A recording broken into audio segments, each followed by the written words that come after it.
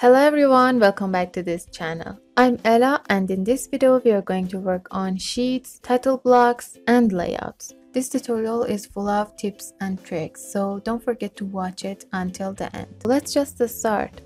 Click on New Family and go to Title Blocks. You can either use one of these dimensions for your sheet, or if you want to create one with your own dimensions, click on New Size. As always, first thing we are going to do is setting our unit. Press UN, go to length, change its unit to meter and rounding to 2 decimal. Okay. Let's say we need a 2-size sheet. So dimension for this side is going to be 59.4 and in this part we need 42. Select the line, click here and enter. Okay, and for this part, okay, you can delete these dimensions. First, we are going to divide our sheet into 2 parts. You need to use a reasonable amount of space of your sheet to enter your information. One simple way to find this proportion is to use a line and array. So select your line and create a small line here, select it and click on array, put your array on last and draw one in the other side. Now in this part you can enter whatever number that is suitable for you, and I think 7 could be good. Now go to create again and create another one exactly on this line.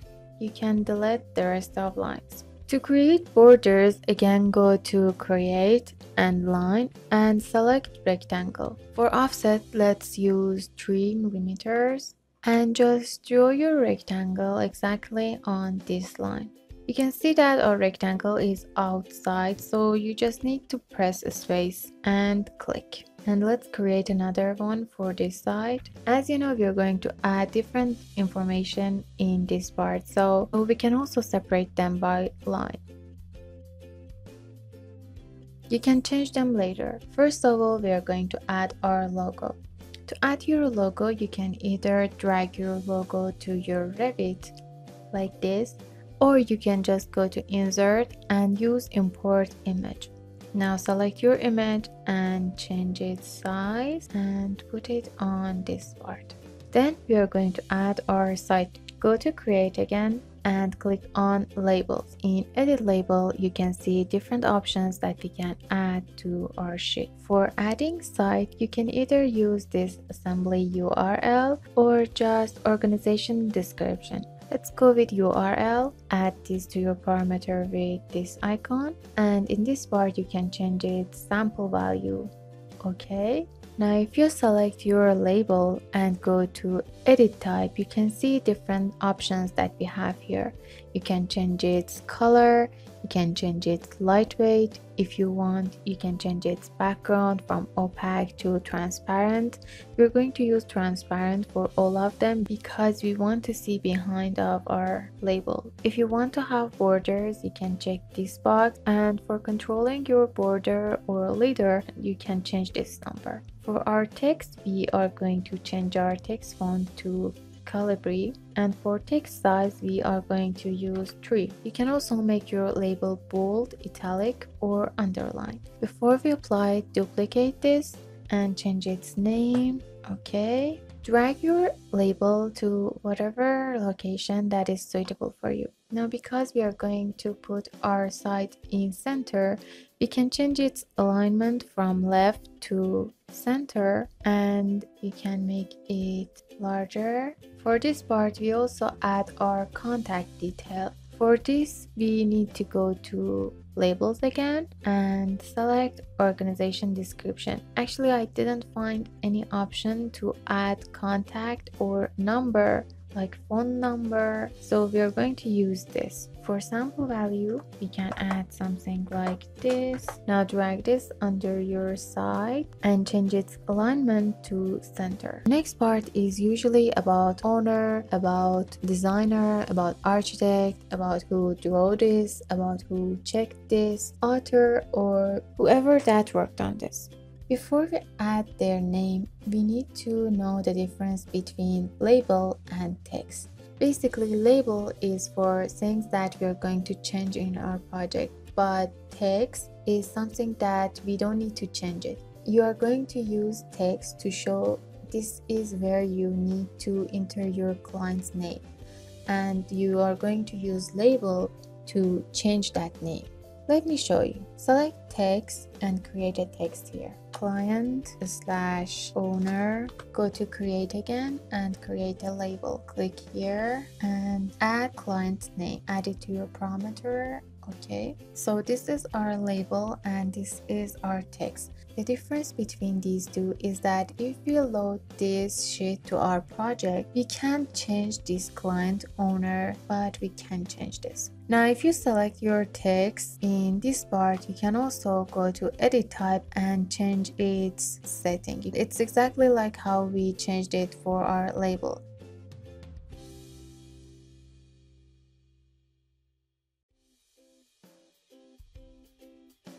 Next thing that we are going to add is our designer. Go to create, click on text and create one here. Create another label and find design by, add it to your parameter. Okay, then we are going to enter the name of our author, the person who was in charge of drawing, and also the name of person who was in charge of checking these plans. Instead of going to create and using label and text multiple times, you can just copy these two, and in text part you can just simply click on them and change it. But for labels, you have to go to edit label and remove their parameter. Then this was our author, so we're going to add author. Okay, for this part, go to edit label again, remove this and use drawn by. For check, go to edit label, remove this and enter checked by. Next part is for our site plan. You can either use a site plan or just a map for this part. We can do this exactly like how we add our logo. For now, I'm going to import a picture for this part, change its size. Now, one of the most important parts about sheets is the information about sheet number, about the scale, about date, and about the project's name and number. So in this part, we're going to add these informations. Copy one of these texts to this part and let's change its title to project name. Go to create and labels, click here and add project name. Okay. Go to edit type and duplicate this. We are going to keep this font but change its size to like, let's say 6 and move it to this part. Again, copy one of these. Okay. Change its name to project number, edit its label to project number. Okay, copy this again, change its name to project status and change its label to project status. Okay, and next part, which is one of the most important part, is our scale. Change its name to scale and its label to scale. Okay, you can change this. Let's use this one as a sample. Then we are going to add our date and change this label. You can either use this date here or this sheet issue date. Now, last two important part for this section is about our sheet. We are going to add sheet number and sheet name, and we're going to use this one. So select it and copy this and change project name to sheet name and this one to sheet number. Okay, change this label to sheet name. Okay, and this one to sheet number. Now in this final part, you can either add a north sign to show your true north, or you can just leave this part for signatures or for notes, but we're going to add our sign here. So yes, this is basically our sheet.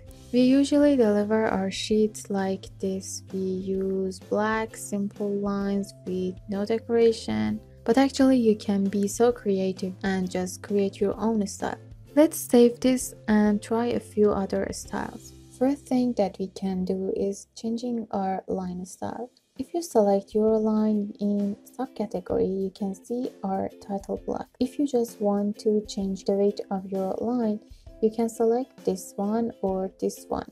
But if you want to change the color or the pattern, you need to go to Manage and from Object Style, create new subcategory. Click here and change subcategory to title block. Enter a name, let's go with blue. In here you can change its line weight, you can change its color to let's go with blue, and you can change line pattern. You can use different types of patterns here, and if you want to learn about line patterns, you can check this video here where I explained everything about line patterns and reference lines. To start, let's simply create rectangle for different parts. First, delete this border here.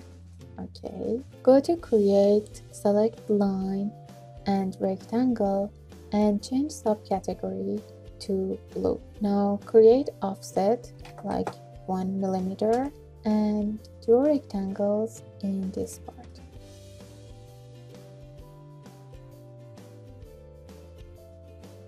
Now you can just simply delete this line, press tab to select all of them and just delete this. This is one of the most simple ways to add style to your title block. Another style that you can use is to delete these lines here in this part and this part and select all of the lines here. Go to filter, uncheck all and just select lines with blue, okay, and change their subcategory to white lines. Now create another line with white line and offset in this side, which is too far. Okay, you can see their difference here. This is our line weight and this is our thin line. As I said, we don't usually use colors for our presentations like this. But if you want to add colors to your sheet, one thing that you can do is to use filled region. Select it and select rectangle and create a rectangle here. As you know, when we create a rectangle inside one rectangle, that second rectangle is going to be empty. So create another one here just to have a space for our plan. And if you go to edit type, you can change its pattern or color. If you want to just use a color, select solid and change its color to, let's go with gray here, hit finish, and this is what we have. Another thing about filled region, as you can see, is that we can't see our logo, our site plan or our north sign here. So select it again, go to edit a sketch and just create rectangles for them. And in this part you can create something like this. We can change it actually. Now let's test this in a project. First, save your sheet and load it to your project. In project browser, right click on sheet and press new sheet. Select the one that you had created. Okay, and this is our sheet. You remember when I explained about differences between text and labels? You can see here that we cannot change these part that we created with text. But for project name, for our scale and project status, we can change them from this part. We can change our sheet name and sheet number from this part. So let's change it. And as you can see, our sheet number changed and our sheet name to but also there are other things that we can change. We have them in this part, but if you want to change them, you have to go to manage and project information. And in this part, you can change your organization name, organization description, which we use to add our contact detail. So let's go with this number to see if it's working. You can add your author name, Dr.